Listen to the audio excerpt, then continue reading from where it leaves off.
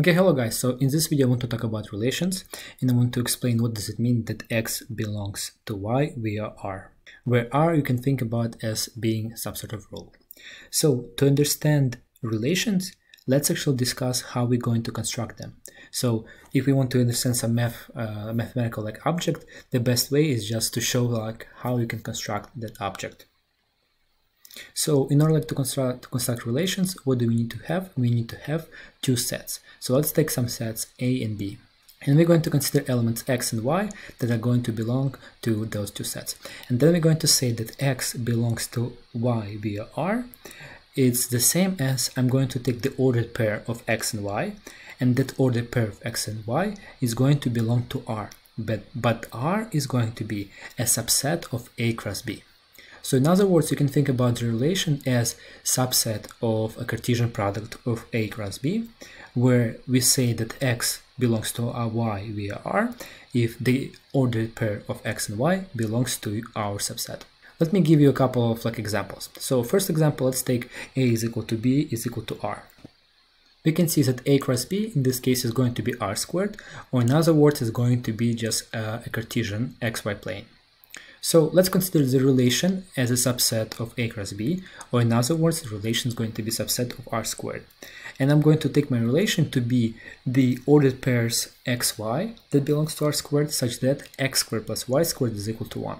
So the next natural thing is to ask, what does it mean that we have some element x and some element y, and they belong to each other via r? So first observe that r in this case is going to be a unit circle. And let's draw this unit circle in our Cartesian plane. So relation in this case is going to be subset of r squared.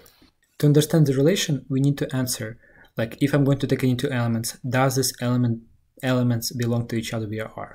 And in case 1 and 0, yes, because 1, 0 belongs to r. As if you're going to take 1 squared plus 0 squared, I'm going to obtain 1, and that obviously belongs to a unit circle. But if I'm going to take, for example, elements like -1, r, and 1, then in that case, those elements are not going to be related to each other, because from one perspective, if I'm going to just sketch them, then they're going to be outside of my subset, but from other side, if I'm going to use algebra, -1 squared plus 1 squared is equal to 2, which doesn't equal to 1. So we say that the ordered pair of x and y relates via r if that ordered pair belongs to a unit circle. So you can see right now, based on the previous example, what is the meaning and what is the actual relation, how we can construct it using the Cartesian product. Next, let's discuss one really cool fact, that if I'm going to consider graph of any function, then the graph of that function is going to be a relation. But not every relation is going to be given as a graph of some function. And let's actually kind of discuss and show why the following statement holds. So first, let's consider the first part. Let's show that every graph of a function is a relation. So for that, remember, let's take a function, for example, a real valued function from r to r. Then graph of that function is going to be the ordered pair of x and y that belongs to r squared, such that y is equal to f of x.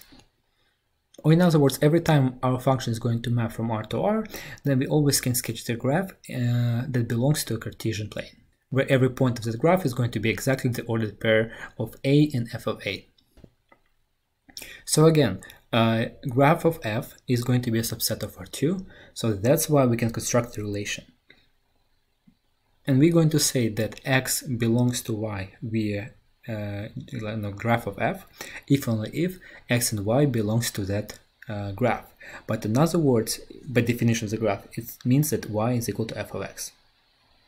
So that's why graph of every function is going to be a relation. But not every relation is going to be a graph of some function. So let's take actually previous example when I chose my relation to be a unit circle. Then you can see that this is going to be a relation which is given by a unit circle in xy plane, but then is not going to be given by a graph of any function. And for example, why that true? Because if you're going to choose point x is equal to 0, then it doesn't matter if you're going to take it as a function of y in terms of x or x in terms of y, you're always going to have two outputs. So in other words, we found a relation which is not going to be a graph of any function. Okay, so we are done for today. Please let me know if you have any questions. If you're not subscribed to my channel, please subscribe, and see you soon.